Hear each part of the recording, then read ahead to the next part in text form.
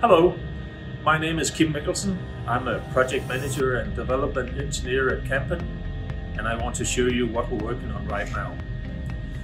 Here in the workshop, we are assembling and running in a machine designed to work as an inline winder for producing wallpaper coverings and also book bindings. So we're talking about paper products. This calls for a machine that's highly precise, very fast also because it has to work inline.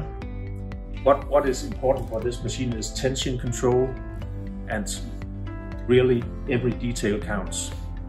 So let me take you through the machine to focus on some of the details.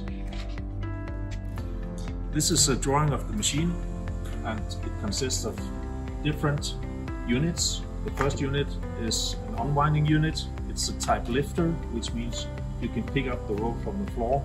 It works without shafts, so it's very fast for roll change.